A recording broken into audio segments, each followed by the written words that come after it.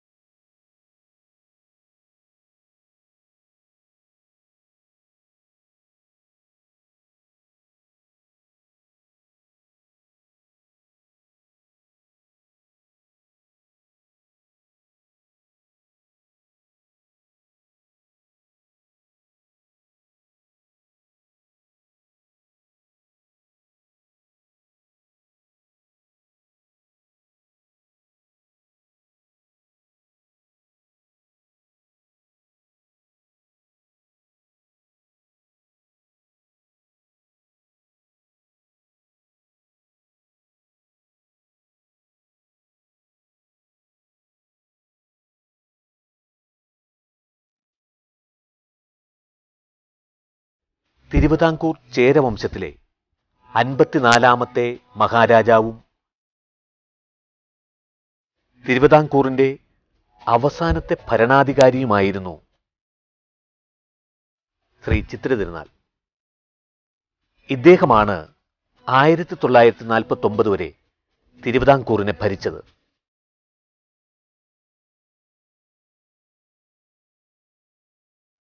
തിരുവിതാംകൂറിൻ്റെ ഇളയ മഹാറാണി സേതു പാർവതി ബായിയുടെയും ശ്രീപുരം നാൾ രവിവർമ്മ കൊച്ചുകോയി തമ്പുരാന്റെയും മൂത്ത മകനായി അദ്ദേഹം ജനിച്ചു.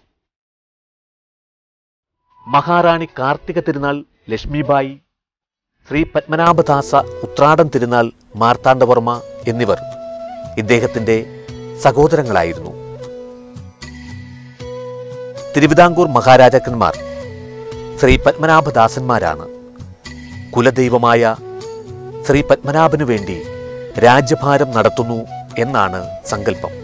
1931 നവംബർ 6 സ്വന്തം നിലയിൽ തിരുവിതാംകൂറിന്റെ ഭരണം ആരംഭിച്ച ഇദ്ദേഹം ബ്രിട്ടീഷ് ഇന്ത്യൻ ആർമിയിൽ ഓണററി മേജർ ജനറലും തിരുവിതാംകൂർ സൈന്യത്തിന്റെ സർവ്വസൈന്യാധിപനും കേണൽ ഇൻ ചീഫുമായിരുന്നു. സ്വാതന്ത്ര്യാനന്തരം തിരുവിതാംകൂർ സൈന്യത്തെ ഇന്ത്യൻ കരസേനയിൽ ലയിപ്പിച്ചതോടെ ശ്രീ ചിത്തിര തിരുനാളിന് ഇന്ത്യൻ കരസേന ഓണററി കേണൽ പദവി നൽകി ആദരിക്കുകയും ചെയ്തു.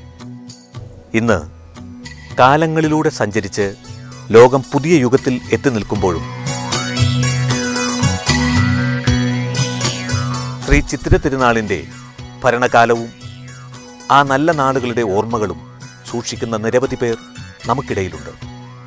രാജഭക്തിയുടെ നിറവിൽ ഓരോ ഓണക്കാലത്തും ഈ പടികടന്നെത്തുന്ന ജനമനസ്സുകളിലേക്ക് ഓണത്തിൻ്റെ സർവ്വ ഐശ്വര്യങ്ങളും നേർന്നുകൊണ്ട് അശ്വതി തിരുനാൾ ഗൗരി ലക്ഷ്മിഭായി ആ കഴിഞ്ഞ കാലങ്ങളെ ഓർത്തെടുക്കുന്നു. പൊന്നോണം എല്ലാവർക്കും സുപരിചിതമാണ്. നമ്മുടെ പുരാണങ്ങളിൽ നിന്നും പൊങ്ങി വന്നതാണ് വാമനാവതാരം. വാമനാവതാരവും സനാതന ധർമ്മവുമായിട്ടൊക്കെ വളരെ ശക്തമായ ബന്ധമുള്ളതാണ് ഓണം. ഇന്ന് ഓണം എല്ലാവരും ആഘോഷിക്കുകയാണ്. ഓണത്തിനൊരു സന്ദേശം എല്ലാവരും പറയുന്നുണ്ട്. പൊന്നോണമാണ്, നല്ല കാലമാണ്, നല്ല കാലത്തിന് ഓർമ്മകൾ കൂടെ വരുന്നതാണെന്നെല്ലാം ഉണ്ട്. എനിക്ക് എൻ്റെ സ്വന്തമായിട്ടൊന്നും പറയാനില്ല. വേദവ്യാസ ഭഗവാൻ പറഞ്ഞ രണ്ട് വരികൾ ഞാൻ ഉദ്ധരിക്കുകയാണ്. ഓണത്തിന് എല്ലാവർക്കും നന്മ നേർന്നുകൊണ്ട്.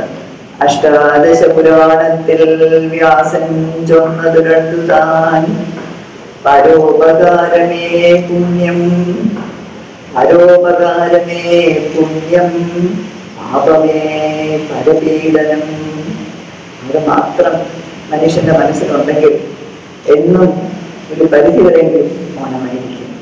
പ്രേക്ഷകർക്കും നാട്ടിലെ എല്ലാ മലയാളികൾക്കും, ഇവിടെയും വെളിയിലും എവിടെയെല്ലാം മലയാളികളുണ്ടോ അവർക്ക് എല്ലാവർക്കും എല്ലാ ഓണ ആശംസകളും. ചരിത്ര പ്രാധാന്യമുള്ള സാമൂഹിക പരിഷ്കാരങ്ങളും സാമ്പത്തിക പുരോഗതിയും ഊർജ്ജസ്വലമായ ഭരണപ്രക്രിയയും അദ്ദേഹത്തിൻ്റെ ഭരണത്തിൻ്റെ സവിശേഷതയായിരുന്നു. തിരുവിതാംകൂറിൻ്റെ വ്യവസായവൽക്കരണത്തിൻ്റെ പിതാവ് എന്നും അദ്ദേഹം അറിയപ്പെട്ടു. തിരുവിതാംകൂർ സർവകലാശാല, അതായത് ഇപ്പോഴത്തെ കേരള സർവകലാശാല സ്ഥാപിച്ചതും ഇദ്ദേഹമാണ്. കൂടാതെ ക്ഷേത്രപ്രവേശന വിളംബരം നടത്തിയതും ഈ മഹാരാജാവാണ്. ശ്രീ ചിത്തിര തിരുനാൾ മഹാരാജാവിൻ്റെ അനന്തരവളായ പൂയം തിരുനാൾ ഗൗരി പാർവതി ഭായിയുടെ ഓർമ്മകൾ മറ്റാരെക്കാളും വ്യത്യസ്തമാണ്. കേരള വിഷൻ്റെ എല്ലാ പ്രിയപ്പെട്ട പ്രേക്ഷകർക്കും സ്വാഗതം. നമ്മളിപ്പോൾ നിൽക്കുന്നത് തമ്പുരാട്ടിയുടെ മുന്നിലാണ്. അതുകൊണ്ട് തന്നെ എനിക്ക് ചെറിയൊരു ടെൻഷനുണ്ട്. തമ്പുരാട്ടിയുടെ ഓണവിശേഷങ്ങളും അറിയാനാണ് നമ്മളിവിടെ വന്നിട്ടുള്ളത്. തമ്പുരാട്ടിയെ ആദ്യമായി തമ്പുരാട്ടിക്ക് കേരള വിഷൻ്റെ ഓണാശംസകൾ. തമ്പുരാട്ടിയെക്കുറിച്ച് ഓണത്തെക്കുറിച്ച് നമ്മൾ പറയുകയാണെങ്കിൽ, രാജകൊട്ടാരത്തിലെ ഓണം എന്ന് പറയുന്നത് നമുക്ക് സാധാരണക്കാർക്ക് എപ്പോഴും അറിയാൻ പറ്റാത്തൊരു സംഭവമാണ്. പണ്ട് കാലത്ത് ഓണം, ഇപ്പോഴത്തെ കാലത്ത് ഓണം, അങ്ങനെ പല ഓണങ്ങളും സാധാരണ നമുക്ക് വരുന്ന വ്യത്യാസങ്ങൾ ഇവിടെയും സംഭവിച്ചിരിക്കാം. പക്ഷേ നമുക്ക് അറിയേണ്ടത് പഴയ കാലത്തെ ഓണം തമ്പുരാട്ടിമാർ എങ്ങനെ ആഘോഷിച്ചിരുന്നു എന്നതിനെക്കുറിച്ച് രണ്ട് വാക്ക്. ഞങ്ങളുടെ കുട്ടിക്കാലത്ത് ശരിക്കും ഓണം പൊന്നോണമായിരുന്നു. എന്നുവെച്ചാൽ അമ്മാവിൻ്റെ വല്യമ്മാവിൻ്റെ താങ്ങലും തണലിലുമാണ് ഞങ്ങൾ ഓണം ഓർമ്മയുള്ള കാലം തൊട്ട് കൊണ്ടാടിക്കൊണ്ടിരുന്നത്. അത്തമായി കഴിഞ്ഞാൽ ഉത്സാഹമായി പൂവിടുന്നത്. അതിനൊരു എക്സ്പേർട്ട് ഉണ്ടായിരുന്നു, ഒരു തോട്ടക്കാരൻ അപ്പു. അന്ന് തൃക്കാക്കരയപ്പനെ ഒരു വട്ടത്തിലൊരു പലക അതിങ്ങനെ വലിച്ചുകൊണ്ട് വരാം. അങ്ങനെ അതിൻ്റെ നടുക്ക് തൃക്കാക്കരയപ്പനും അങ്ങനെ ഒരു പലകയിലാണ് പൂവിട്ടുകൊണ്ടിരുന്നത്. അത് ഓരോരുത്തരുടെ കലാവിരുതുകൾ എല്ലാം നമ്മുടെ ഇവിടെ ഉണ്ടാകുന്ന പൂക്കൾ തന്നെ, അല്ലാതെ വെളിയിൽ നിന്ന് ഇപ്പോഴത്തെ എക്സോട്ടിക്കായിട്ടുള്ള പൂക്കൾ കൊണ്ട് കളമൊന്നും ഇട്ടിട്ടില്ല. പിന്നെ ഒരു മരത്തിലൊരു ഊഞ്ഞാലിടും. അത് എല്ലാവർക്കും ആടാനാണ്. നമ്മുടെ സ്റ്റാഫ് എല്ലാവരും അതിലാടും. ചിലർ പാടും, നന്നായിട്ട് പാടുന്നവരുണ്ടായിരുന്നു, അവസരത്തിൽ പാടുന്നവരുണ്ടായിരുന്നു. ഇതൊക്കെ ആണെങ്കിൽ എല്ലാവർക്കും ഉത്സാഹമാണ് ആ ഓണത്തിൻ്റെ ഒരു ഭാഗമായിട്ട്. പൂരാടത്തിൻ്റെ അന്ന് അമ്മൂമ്മയുടെ അധ്യക്ഷതയിൽ ഉപ്പേരി വറക്കും. ഉപ്പേരി വറുത്ത് കഴിഞ്ഞാൽ ഇന്നിപ്പോൾ കാലത്തെ ഇവിടെ ചെടി നടാനായിട്ട് അഗ്രികൾച്ചർ മിനിസ്റ്റർ വന്നിരുന്നു. അപ്പോൾ ഞങ്ങൾ പറയായിരുന്നു, ആ വാഴത്തോടും പയറും കൊണ്ട് ഒരു തോരനും ഒരു പുളിങ്കറിയുമാണ് പൂരാടത്തിൻ്റെ അന്ന് രാത്രിയിൽ സ്ഥിരം നമുക്ക് ഊണിന്. അപ്പോൾ ഉപ്പേരി വറക്കുക, പിക്കിൾസ്, നാരങ്ങ, മാങ്ങ, ഇഞ്ചി ഇതൊക്കെ ഇട്ട് വയ്ക്കുക, ഇതെല്ലാം പൂരാടത്തിൽ നിന്ന് തീർക്കും. തിരുവോണത്തിൽ നിന്ന് രാവിലെ പത്മനാഭസ്വാമി ദർശനം. ഇതാണ് ഞങ്ങളുടെ ജീവിതത്തിൽ എന്തുണ്ടെങ്കിലും ഭഗവാന്റെ ദർശനം, അതാണ് ഏറ്റവും പ്രധാനമായിട്ടുള്ളത്. അപ്പോൾ അത് കഴിഞ്ഞേ ഉള്ളൂ ബാക്കി ഓണക്കോടിയോ എന്തെങ്കിലും കാര്യങ്ങൾ. ചിങ്ങമാസത്തിലെ തിരുവോണം സ്വാമിയുടെ ഭഗവാന്റെ തിരുനാൾ ദിവസമാണ്. ഭഗവാന് തിരുനാളൊന്നുമില്ല, എന്നും ഭഗവാൻ പിറന്നാളാണ്. എന്നാലും ആ ദിവസം വല്യമ്പരാൻ നടക്കി വയ്ക്കും, ഓണക്കോടി സമർപ്പിക്കും, കാണിക്കുകയും ഞങ്ങളെല്ലാവരും പോയി തൊഴുത് പ്രസാദം വാങ്ങിച്ച് വന്നിട്ട് പിന്നെയാണ് ഞങ്ങൾക്ക് ഓണക്കോടി, ഫാമിലിക്കുള്ള ഓണക്കോടി. അത് കഴിഞ്ഞ് പണ്ടിവിടെ നിന്നുകൊണ്ടിരുന്നവർ, ജോലിക്ക് നിന്നുകൊണ്ട് 102 വയസ്സ് ആയിരുന്ന ഞങ്ങളുടെ ഡ്രൈവർ രാമയ്യർക്കാണ് ആദ്യം ഓണക്കോടി. അത് കഴിഞ്ഞ് ബാക്കി എല്ലാവരും ആ മുറമൂപ്പനുസരിച്ച് വന്ന് മേടിക്കും. അന്ന് ആര് വന്നാലും വെറും കൈയോടെ വിടൂല. ചിത്രനാൾ തമ്പുരാനെ സംബന്ധിച്ച് കുട്ടികൾ എന്നും അതിപ്രധാനമായൊരു ഘടകമാണ് അദ്ദേഹത്തിൻ്റെ ജീവിതത്തിൽ. കുട്ടികൾ കഴിഞ്ഞേ ഉള്ളൂ ബാക്കി എന്തും. അപ്പോൾ കുട്ടികൾ എന്ത് ചോദിച്ചാലും, പക്ഷേ എന്നാലും ഞങ്ങൾക്ക് ഓണത്തിന് ഓണക്കോടി എന്ന് പറഞ്ഞാൽ മുണ്ട, പാവാട ഇതൊക്കെ ഉള്ളൂ. അല്ലാതെ ഇപ്പോഴത്തെ പരിഷ്കാരമായ വേഷവിധാനങ്ങളൊന്നും ഓണക്കോടിയായിട്ട് ഞങ്ങൾക്ക് കിട്ടിയിട്ടില്ല. അത് കിട്ടണമെന്ന് അവർ ആഗ്രഹം തോന്നിയിട്ടുമില്ല. ഈ കോടി മുണ്ട് തന്നു കഴിഞ്ഞാൽ അത് അപ്പം തന്നെ കൊടുക്കും, അല്ലെങ്കിൽ കോടി പാവാടയാണെങ്കിൽ അപ്പം തന്നെ ധരിക്കും. അമ്മാവിൻ്റെ ഒരു കൺസെഷൻ ഓണം എന്ന് പറഞ്ഞാൽ ഒരു മഞ്ഞ മുണ്ട് അരയെ കെട്ടും. അത് അദ്ദേഹത്തിൻ്റെ അമ്മയുടെ കയ്യിൽ നിന്ന് കിട്ടുന്ന ഓണക്കോടിയാണ്. ഒരു മഞ്ഞമുണ്ടാണ് അമ്മൂമ്മ കൊടുത്തുകൊണ്ടിരുന്നത്. മഞ്ഞക്കോടി അത് അരയിൽ കെട്ടും അമ്മാവൻ. ഇതാണ് പിന്നെ അത് നിന്നത്. മഞ്ഞമുണ്ടെന്ന് പറഞ്ഞാൽ അതിൽ നിന്ന് ചായമെല്ലാം ഇളകി വരുന്നു. അപ്പോൾ അതുകൊണ്ട് അത് പിന്നെ ആരും മഞ്ഞ കൊണ്ട് കൊടുക്കാതെയായി. ഇപ്പം മഞ്ഞ തോർത്തിൽ കെട്ടിയാണ് ഓണക്കോടി തന്നുകൊണ്ടിരുന്നത്. മലയാളിക്ക് കുറച്ചൊരു വിദ്യാഭ്യാസമുള്ള ഒരു ജനതയായതുകൊണ്ട് അവർക്ക് എല്ലാത്തിനും കുറ്റങ്ങളുണ്ടോയെന്ന് നോക്കാൻ കണ്ടുപിടിക്കാനും മിടുക്കന്മാരാണ്. പക്ഷേ ഇപ്പം പഴയ കലാരൂപങ്ങൾ, ഇന്നിപ്പോൾ ഞങ്ങൾ സംസാരിച്ചുകൊണ്ടിരിക്കുന്നു, രാവിലെ കുറച്ച് ആൾക്കാർ വന്നു, ഒരു പുസ്തകം ഇറക്കിയിട്ടുണ്ട്, പഴയ വിഭവങ്ങൾ, പഴയ റെസിപ്പീസ്, അതെല്ലാം പുനരുദ്ധരിച്ച്. അപ്പോൾ ഈ കലാരൂപങ്ങൾ വാസ്തവത്തിൽ നശിച്ചു പോകുമായിരുന്നു. ഇപ്പോൾ ഈ ടൂറിസ്റ്റ് ഫെസ്റ്റിവലും അതും ഇതുമൊക്കെ വന്നതുകൊണ്ടാണ് ഇതെല്ലാം വീണ്ടും തലയെടുക്കുന്നത്. നല്ല കാര്യം തന്നെയാണ്. പക്ഷേ ഈ പരിഷ്കാരം കൂടിയിട്ട് നമ്മൾ ചേമ്പും ചേനയും വാഴക്കയൊക്കെ ഉപയോഗിച്ചിരുന്ന സ്ഥലത്ത് ഇപ്പോൾ കോളിഫ്ലവറും ക്യാരറ്റും എല്ലാം എടുക്കുന്നു. അങ്ങനെ നമ്മുടെ ആ തനിമ നഷ്ടപ്പെടുന്നു എന്നൊരു വിഷമം.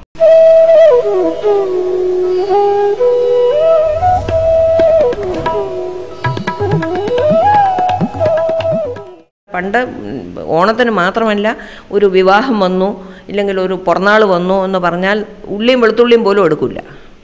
അങ്ങനെ ഇരുന്ന മലയാളി ഇന്നിപ്പോൾ ഇലയിൽ ഓണസദ്യയിൽ അവിയലിൻ്റെ അടുത്ത് കോഴിക്കറി വിളമ്പുന്നു എന്ന് പറയുമ്പോൾ വാസ്തവത്തിൽ അതൊരു, എന്നെപ്പോലത്തെ, ഞങ്ങൾ പിന്നെ വെജിറ്റേറിയൻസാണ്, ഒരു ദിവസം കോഴിക്കറി ഇല്ല, എന്നാലും അതൊരു വിഷമമാണ്.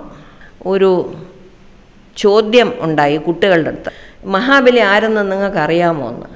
അപ്പോൾ അതിൽ 1-2 കുട്ടികൾ പറഞ്ഞ ഉത്തരം കേട്ടിട്ട് എനിക്ക് വളരെ സങ്കടം തോന്നി. അവർ പറഞ്ഞു, മഹാബലി എന്ന് പറഞ്ഞാൽ വലിയ കുടവരമായിട്ട് ബൈക്കിൽ ഈ കടകളുടെ മുമ്പിൽ കൂടെയൊക്കെ ഇങ്ങനെ പോകുന്ന ഒരാളെന്ന്. കുട്ടികളുടെ ഇപ്പോൾ അവർ കാണുന്നതും ഇപ്പോൾ മഹാബലി എന്ന് പറയുന്നത് ശരിക്കും നമ്മൾ ഒരു എന്താ പറയുക, അങ്ങനെ പറയാൻ പറ്റുമെന്ന് എനിക്കറിയില്ല, ഒരു കോമാളി പോലെയാണ് ഇപ്പോൾ ചിത്രീകരിച്ചിരിക്കുന്നത്. മഹാബലി എന്ന് പറഞ്ഞാൽ ആ ഒരു പുരുഷൻ എന്തായിരുന്നു എന്നുള്ളത് പലർക്കും അറിയില്ല, അതിൻ്റെ സംഭവങ്ങൾ എന്താണെന്നുള്ളത്. അതിനൊരു വലിയ കോൺസെപ്റ്റ് ഉണ്ട്. മഹാബലി ഒരു ധർമ്മിഷ്ഠനായിരുന്നു. പിന്നെ അദ്ദേഹത്തിന് കഥ പറയും, അത് മഹാവിഷ്ണു വന്ന് പറ്റിച്ച് ചവിട്ടി അങ്ങ് താത്തിന്ന്. അങ്ങനെയല്ല, മഹാബലി ഒരു ഉത്തമനായ ഭക്തനായിരുന്നു.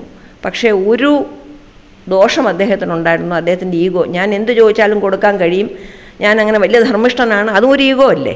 അപ്പോൾ എൻ്റെ ഭക്തന് അതുപോലും പാടില്ല എന്ന് കാണിക്കാൻ വേണ്ടി വാമനൻ്റെ അവതാരം എടുത്ത് വന്ന് ചവിട്ടി താത്തുമൊന്നുമല്ല ചെയ്തത്, സുതലം എന്ന് പറഞ്ഞ ഒരു പ്രത്യേക ലോകം അദ്ദേഹത്തിന് വേണ്ടി സൃഷ്ടിച്ച് മഹാബലിയും കുടുംബത്തിനെയും അവിടെ പാർപ്പിച്ച് അവിടെ കാവൽക്കാരനായിട്ട് ഭഗവാൻ തന്നെ വന്നു നിന്നു എന്നാണ്. മഹാബലിയുടെ കാവൽക്കാരനായിട്ട് ഭഗവാന്റെ പാദസ്പർശം ശിരസിൽ വന്ന് അനുഗ്രഹമാണത്. നമ്മൾ എവിടെയാണ് പിടിക്കുന്നത്? എപ്പോഴും ഭഗവാനെ പ്രാർത്ഥിക്കുമ്പോൾ ഭഗവാന്റെ തലയിൽ കയറി പിടിക്കുന്നു, കൈ കയറി പിടിക്കുന്നു എന്നല്ല, പാദത്തിലാണ് നമ്മൾ അഭയം തേടുന്നത്. അപ്പോൾ ആ പാദം കൊണ്ട് അനുഗ്രഹിച്ചു. അല്ലേ, ആ ആൾക്കാരെന്തിനായി കാലിൽ തൊടുന്നത്? നമ്മൾ ഒരാളെ കാണുമ്പോൾ ബഹുമാനം കാണിക്കാനായിട്ട് എല്ലാവരും കാലിലല്ലേ തൊടുന്നത്? കാലിലാണ് നമ്മൾ എപ്പോഴും തൊടുന്നത്. കാല് അവിടെയാണ് ശക്തി. ഭഗവാന്റെ പാദത്തിലും അതല്ലേ പാതാരബിന്ദങ്ങളിൽ അഭയം തേടുന്നു എന്നൊക്കെ പറയുന്നത്. പലർക്കും അറിയില്ല മഹാവിഷ്ണു ചവിട്ടിത്താഴ്ത്തി തന്നെയാണ് ഇപ്പോൾ നമ്മളെല്ലാവരും എനിക്കിപ്പോൾ തമ്മിലായിട്ട് സംസാരിക്കുന്നത് ജസ്റ്റ് ഒരു സെക്കൻഡ് വരെ എൻ്റെ മനസ്സിലും അതായിരുന്നു. പക്ഷെ ഇങ്ങനെയാണ് അതിൻ്റെ യഥാർത്ഥ കഥ എന്ന് എന്തുകൊണ്ടാണ് പുറലോകം അറിയാതെ പോകുന്നത്? നമുക്ക് നമ്മുടേതായിട്ടുള്ളതിലൊന്നും വിലയില്ല. നമുക്കിപ്പോൾ കഥകൾ പറയുകയാണെങ്കിൽ ഒന്നൊന്ന് പോക്കിമോൺ കളിച്ചു, ഇല്ലെങ്കിൽ കുറച്ച് ഭയം വരുത്തുന്ന മാതിരത്തെ കളികൾ, നശിപ്പിക്കുന്ന കളികൾ എന്താണ്? നമ്മൾ പണ്ടാണെങ്കിൽ എത്ര മാങ്ങ പറക്കി, ഇല്ലെങ്കിൽ എത്ര പന്തടിച്ചു, എത്ര ഗോളടിച്ചു. ഇന്നിപ്പോൾ അങ്ങനെയല്ല, എത്ര വെടിവെച്ചിട്ടു. അപ്പോൾ ആ വയലൻസും നമ്മൾ പാശ്ചാത്യ സംസ്കാരം പൂർണ്ണമായിട്ട് നമ്മൾ ഉൾക്കൊള്ളുന്നു, എന്നാൽ അതിൻ്റെ നല്ല ഭാഗങ്ങൾ ഉൾക്കൊള്ളുന്നുമില്ല. ഈ വലിച്ചുവാരി എറിയൂല, ഗാർബേജ് എല്ലാം വലിച്ചെറിയാതിരിക്കുക, ഇതൊന്നും നമ്മൾ പഠിക്കുന്നില്ല. ഈ നെഗറ്റീവ് ആസ്പെക്ട്സ് പഠിച്ചിട്ട് അവർക്ക് ഇതിലൊന്നും ഇൻട്രസ്റ്റ് ഇല്ല. ഇതൊക്കെ എന്തോന്നും പഴഞ്ചാ കഥകൾ, അമ്മൂമ്മ കഥകൾ. അല്ല, അമ്മൂമ്മ കഥകളിൽ നിന്ന് അമ്മൂമ്മമാരില്ല കഥ പറഞ്ഞു കൊടുക്കാൻ. ഇപ്പോൾ കൂടുതലും കഥ കേൾക്കാൻ കുട്ടികളിൽ ന്യൂക്ലിയർ കുടുംബമായിക്കൊണ്ടിരിക്കുകയാണ്. ഒരു വീട്ടിൽ ഒരു കുട്ടി, അത്രയേ ഉള്ളൂ. ഒരു കുട്ടിയെന്ന് മാത്രമല്ല, ഈ സാധനങ്ങൾ വെച്ച് കളിച്ചുകൊണ്ടിരിക്കുകയാണ്. കമ്പ്യൂട്ടർ, ഐപാഡ്, ടാബ് ഇതെല്ലാം വെച്ച് കളിച്ച് അതിൽ എന്തൊക്കെയോ ചില മുഖങ്ങൾ, ഈ എല്ലാം വല്ലാത്ത ഛായയുള്ള മുഖങ്ങൾ. വളരെ ചെറിയ കുട്ടിയായിട്ട് എൻ്റെ ആദ്യത്തെ ഓർമ്മകളിലൊന്നാണ് കാളവണ്ടിയിൽ പലവ്യഞ്ജനങ്ങളും അരി, പൂവ് ഇതെല്ലാം കാളവണ്ടിയിൽ വരുന്നത്. വളരെ നാൾ കഴിഞ്ഞ് ഇന്നലെ ഒരു പരിപാടിക്ക് പോയപ്പോൾ റോഡിലൊരു കാളവണ്ടി കണ്ടു. എനിക്കതൊരു വലിയ ഒരു സന്തോഷമായിരുന്നു. 10-60 വർഷം പുറകോട്ട് പോയി. കാളവണ്ടി എന്ന് പറയുന്ന സംഭവം എനിക്ക് തോന്നുന്നത് എൻ്റെ തലമുറയൊക്കെ കഴിഞ്ഞാൽ അടുത്ത തലമുറ കാളവണ്ടി എന്താണെന്ന് അറിയ പോലുമില്ല. മറ്റേ മ്യൂസിയത്തിലോ വല്ലതും അവർ ഉണ്ടാക്കി വെച്ചാൽ കാളവണ്ടി, കുതിരവണ്ടി. അല്ല, അത് കാലം മാറുന്നതിന് നമുക്ക് പ്രോഗ്രസ് പിടിച്ച് നിർത്താൻ ഒക്കില്ല. നിർത്തണം എന്ന് പറയുന്നത് ശരിയുമല്ല. പക്ഷേ നമ്മുടെ പൈതൃകത്തിൽ കാലുറച്ച് നിന്നുകൊണ്ട് വേണം നമ്മൾ ജീവിക്കാൻ. പക്ഷെ ആരും സ്വയംഭവല്ല. നമുക്ക് മുൻകാലം കഴിഞ്ഞു പോയ കാലത്തിൽ ഉറച്ചു നിന്നുകൊണ്ട് ഭാവിയിൽ വരാൻ പോകുന്നതിനെ പറ്റി ഒരു നിരീക്ഷണം, ഒരു വീക്ഷണം ഉണ്ടാകണം. ഇതിൻ്റെ രണ്ടിൻ്റെ നടുക്കാണ് ഇന്ന് നമ്മൾ ജീവിക്കുന്നത്. പണ്ട് കാലത്ത് കുട്ടികൾക്ക് കുറച്ച് സഹനം കൂടുതലായിരുന്നു, അതുപോലെ സ്ത്രീകളുടെ കാര്യത്തിൽ സഹനം കൂടുതലായിരുന്നു. കുടുംബം എന്ന് പറയുന്നത് അവരുടെ കാണപ്പെട്ട കോവിലായിരുന്നു. പക്ഷെ ഇപ്പോൾ എന്ന് പറയുന്നത് ഡൈവോഴ്സുകളുടെ എണ്ണം കൂടുന്നു. ഭാര്യ ഭർത്തൃ ബന്ധം പെട്ടെന്ന് തന്നെ അവർക്ക് ഒട്ടും സമയമില്ലാത്ത രീതിയിൽ പെട്ടെന്ന് തന്നെ കട്ടായി പോകുന്നു. അവർ ഒരു വിട്ടുവീഴ്ച മനോഭാവം എന്നിട്ടൊന്നും ആരും തയ്യാറല്ല. അല്ല കുഞ്ഞെ, ജീവിതത്തിൽ ഏത് സിറ്റുവേഷനിലാണെങ്കിലും നമുക്ക് അഡ്ജസ്റ്റ്മെൻറ്റ് വേണം. ഒരു ഭർത്താവും ഭാര്യയല്ല, നമ്മളിന്നൊരു ഓഫീസിൽ പോകുന്നു, ജോലി ചെയ്യുന്നവർ, കൂടെ ജോലി ചെയ്യുന്നവർ, സഹപ്രവർത്തകരോട് നമ്മൾ ഇണങ്ങി തന്നെ പോകണം. ഇല്ലെങ്കിൽ ഒന്നുമില്ല, ഒരു വണ്ടിയിലിരിക്കുന്നു, ഒരു പ്ലെയിനിലിരിക്കുന്നു, ഒരു ബസ്സിലിരിക്കുന്നു, നമ്മുടെ കൈ ഇങ്ങനെ അടുത്ത സീറ്റിനകത്തേക്ക് വെച്ചാൽ അപ്പോൾ അവിടെ ഒരു അഡ്ജസ്റ്റ്മെൻറ്റാണ്. ഒരാൾ മുമ്പേ ഇറങ്ങിയിട്ട് നമ്മൾ രണ്ടാമത് ഇറങ്ങുന്നു. അപ്പോൾ എല്ലാം ജീവിതത്തിൽ ഒരു അഡ്ജസ്റ്റ്മെൻറ്റാണ്. അതിനുള്ള ഇന്ന് അക്ഷമന്മാരാണ്. This is N impatient generation. ആർക്കും അതിനു വേണ്ടിയുള്ള നേരവുമില്ല. എല്ലാവർക്കും എൻ്റെ കാര്യം കാണണം. അങ്ങനെ ഒരു മനോഭാവം വന്നു പോയി. പകുതി ഈ ന്യൂക്ലിയർ ഫാമിലീസ് വന്നതുകൊണ്ടാണ്. മറ്റേത് കൂട്ടുകുടുംബം എന്ന് പറഞ്ഞാൽ നമ്മൾ അഡ്ജസ്റ്റ് ചെയ്തേ പറ്റൂ. ഇന്നിപ്പോൾ കുട്ടിക്ക് എന്ത് വേണം, കുട്ടിക്ക് എന്ത് കഴിക്കണം. അന്ന് ഞങ്ങളൊന്നും കുഞ്ഞുങ്ങളായിരുന്നപ്പോൾ ആരും ചോദിച്ചില്ല കുട്ടിക്ക് എന്ത് കഴിക്കണം എന്ന്. ഉണ്ടാക്കി വെച്ചു, ഇഷ്ടമുള്ളത് എടുക്കുക. പക്ഷെ ഒരു നിർബന്ധം ഉണ്ടായിരുന്നു, എടുത്തത് തീർക്കണം, കളയാൻ സമ്മതിക്കില്ല. ആഹാരം കളയുന്നത് അന്നം ലക്ഷ്മിയാണ്, കളയാൻ പാടില്ല. പത്മനാഭ സ്വാമി ക്ഷേത്രത്തിൽ ഓണം നാളുകളിലെ വിശിഷ്ട സംഭവങ്ങളും എന്തൊക്കെയാണ് അവിടുത്തെ? നേരത്തെ പറഞ്ഞത് മാതിരി സ്വാമിക്ക് ജന്മദിനം പ്രത്യേകിച്ച് ആവശ്യമില്ല, എന്നാലും സ്വാമിയുടെ ജന്മദിനമാണ്. അപ്പോൾ ഈ അടിയറ വയ്ക്കുന്ന ഓണക്കോടി ഭഗവാന് ചാർത്തും. ഓണവില്ല് വളരെ പ്രധാനമാണ്. അതൊരു കുടുംബക്കാരാണ്, അവർ വ്രതമെടുത്ത് വളരെ ശ്രദ്ധയോടെ നിഷ്ഠയോടെ തയ്യാറാക്കുന്നതാണ് ഈ ഓണവില്ല്. അത് ഭഗവാന് ചാർത്തും. നമ്മൾ സ്വാമിക്ക് എല്ലാം അടിയറ വെച്ച്, സ്വാമി കാരണമാണ് ഞങ്ങൾ ഇന്നിവിടെ ഈ ശ്വാസം മേപ്പോട്ടും കീപ്പോട്ടും നിൽക്കുന്ന ഭഗവാന്റെ കാരുണ്യം കൊണ്ടാണ്.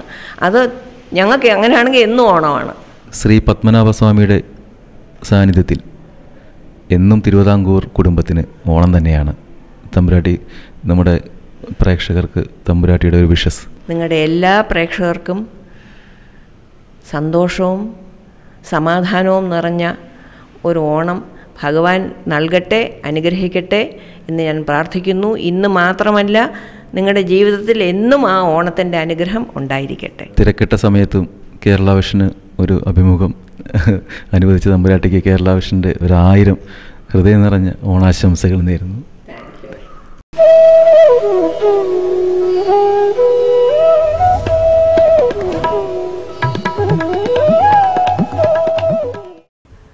ശ്രീ പത്മനാഭന്റെ മണ്ണിൽ വിശാലമായ കൊട്ടാരവിളപ്പിലെ ഈ സമാധിയിൽ ശ്രീ ചിത്ര തിരുനാൾ അന്ത്യവിശ്രമം കൊള്ളുന്നു. സ്മരണകൾ പെയ്തിറങ്ങുന്ന ഈ മണ്ണിലേക്ക് ഈ ഓണക്കാലത്തും തിരുമുൾ കാഴ്ചകളർപ്പിക്കാൻ രാജഭരണകാലത്തെ നന്മകൾ ഏറ്റുവാങ്ങി മൺമറഞ്ഞ നിരവധി മനുഷ്യരുടെ ആത്മാക്കൾ പൂത്തുമ്പികളായി ഇവിടെ പാറിക്കളിക്കുന്നു. അത് ആ മഹാരാജാവിനുള്ള ആദരവായി മാറുന്നു. ഇവിടെ പൂത്തുമ്പികളായി പാറിക്കളിക്കുന്ന മനുഷ്യജന്മങ്ങൾ നേരുന്നത് എത്രയോ വലിയ ആദരമായിരിക്കും. ആ ആദരവോടെ നമുക്കും ഈ ഓണക്കാലത്ത് ഈ മണ്ണിൽ നിന്ന് ഒത്തിരി ഓർമ്മകളും പേറി വിടവാങ്ങാം.